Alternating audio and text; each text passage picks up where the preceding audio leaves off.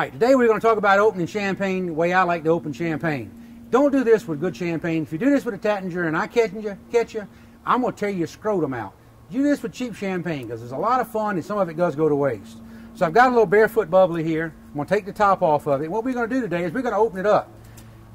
Traditionally, people think you need a sword like this, Iron Sparta, to open it. You don't. You can do it with a myriad of things. Today I'm going to open it up with the knife I carry on my side.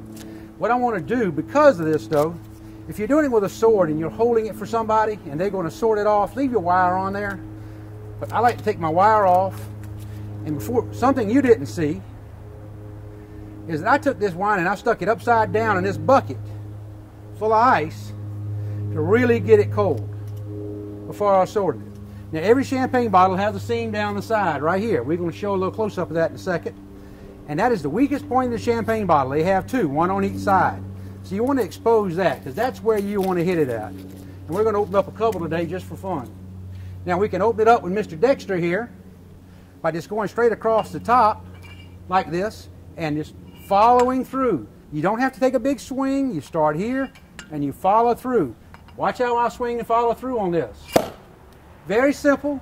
Let a little bit pop out and there's your sorted champagne. Now that's sexy as hell there, guys, if you want to impress a woman. Next up, here's a D-Bond. Super cheap champagne.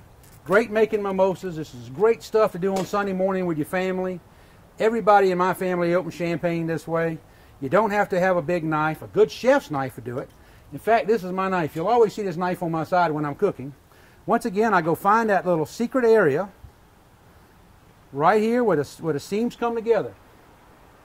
Is the weakest part of that bottle. You're going to hit and swing right through it. Hit and swing right through it.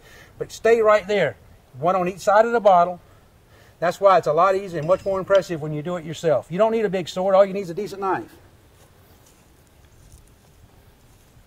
Just remember, it's nice to kind of look away. That way you don't have a chance of wanting to chop. Just run the way that bottle feels. And you're going to go right up that seam.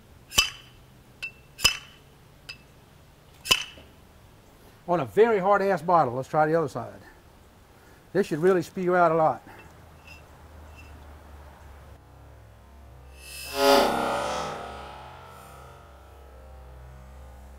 Like that right there. It was nice and bubbly because I hit it so many times, but it's very simple, very easy. You'll see that come off. Sometimes it comes off perfect. This is just fine. Remember, you're just filling champagne glasses. People are having fun. Right, these are the champagne corks we popped off today.